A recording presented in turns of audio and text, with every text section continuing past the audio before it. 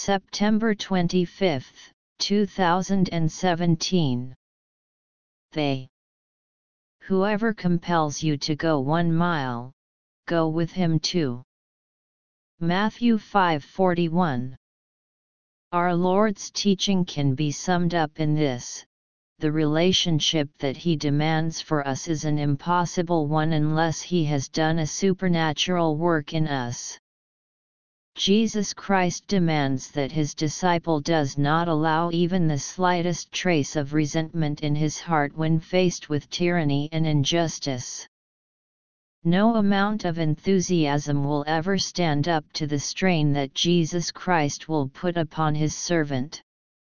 Only one thing will bear the strain, and that is a personal relationship with Jesus Christ Himself, a relationship that has been examined, purified, and tested until only one purpose remains, and I can truly say, I am here for God to send me where He will. Everything else may become blurred, but this relationship with Jesus Christ must never be. The Sermon on the Mount is not some unattainable goal. It is a statement of what will happen in me when Jesus Christ has changed my nature by putting His own nature in me.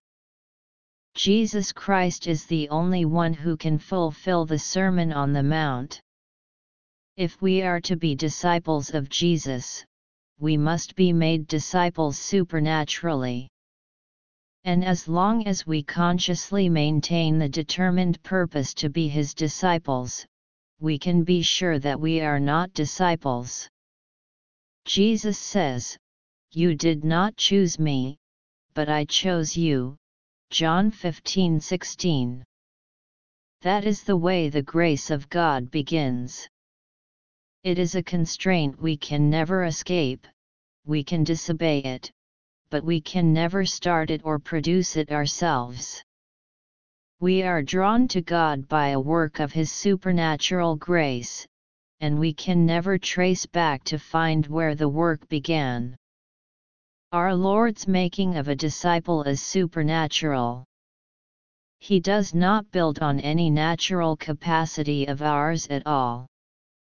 God does not ask us to do the things that are naturally easy for us. He only asks us to do the things that we are perfectly fit to do through His grace, and that is where the cross we must bear will always come.